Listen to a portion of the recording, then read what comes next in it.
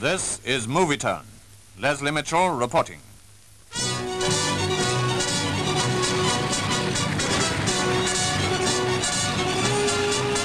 The latest newsreel pictures from Athens, mostly taken under difficult and dangerous conditions by Norman Fisher of Movietone, underline the tragedy of a liberated capital still at war. That British troops should be involved in the Greek Civil War is to us in Britain the most bitter part of the tragedy. But unless the forces of ELAS were to lay down their arms, British troops had to continue with their work of clearing Athens itself and the province of Attica. In the capital, ELAS snipers might be anywhere. They might be in mufti or almost any kind of uniform, including British battle dress.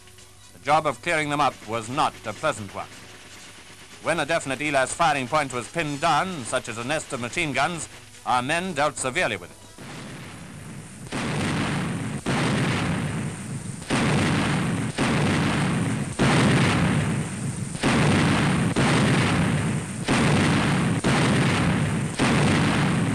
A job that fell to the paratroops round about Christmas time was the clearing up of the gasworks area.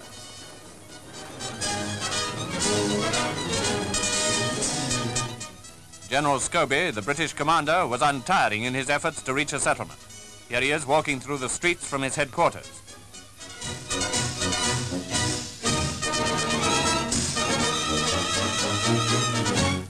General Plastiras, once the strong man of Greece and a hero of the Balkan War, had been summoned to Athens. It was hoped that his wide influence might help in effecting a settlement. He came at the urgent request of Prime Minister, Mr Papandreou, who has since resigned, together with his entire cabinet. While the situation was going from bad to worse, Field Marshal Sir Harold Alexander arrived in the Greek capital to review the state of affairs in person. But the problem of Greece still appeared to be insoluble except by methods of force.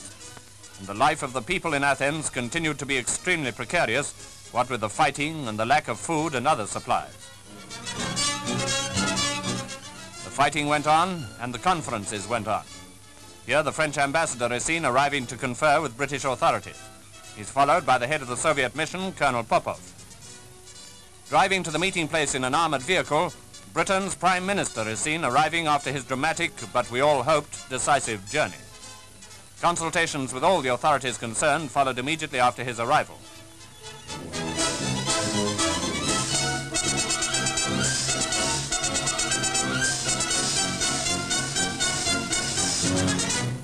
Fisher obtained shots of Mr. Eden with the Field Marshal, Mr. Harold Macmillan and others during brief intervals between their urgent discussions.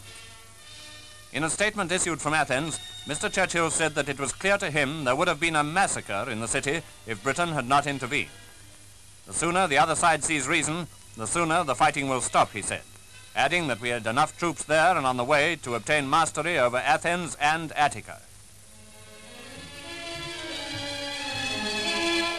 A prominent figure throughout has been Archbishop Damaskinos.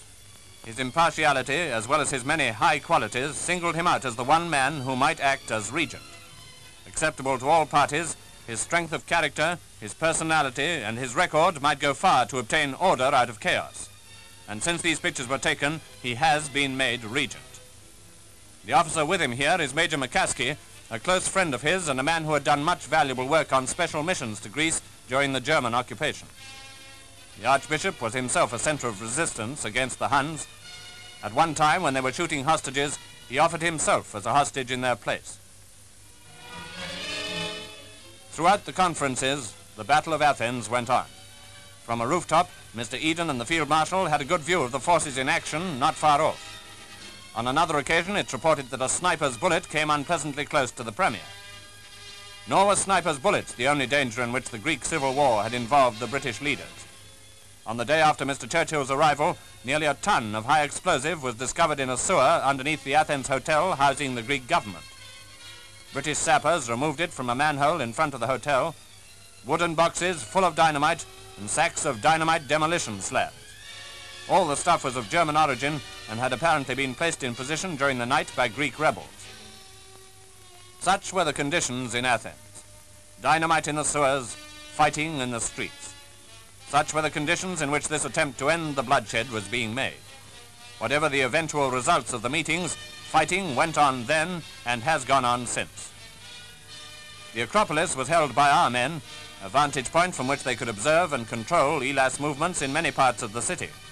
But it was under fire from Monument Hill, held by ELAS, and British paratroops were very much on the alert as they took up their positions near the Parthenon.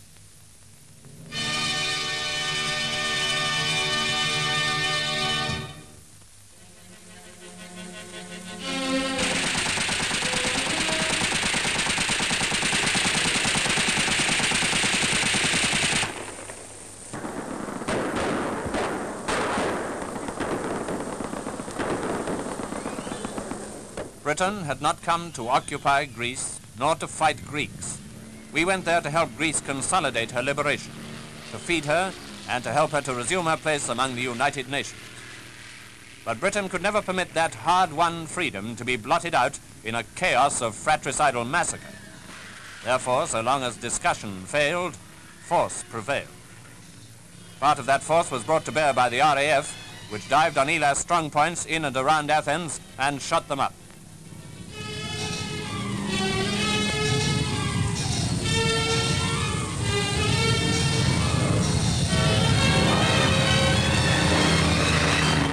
Flying dangerously low over the capital, our pilots have been carrying out their distasteful but essential tasks with the most painstaking accuracy. If ELAS would not disarm and withdraw, Britain must continue with the tragic Battle of Athens.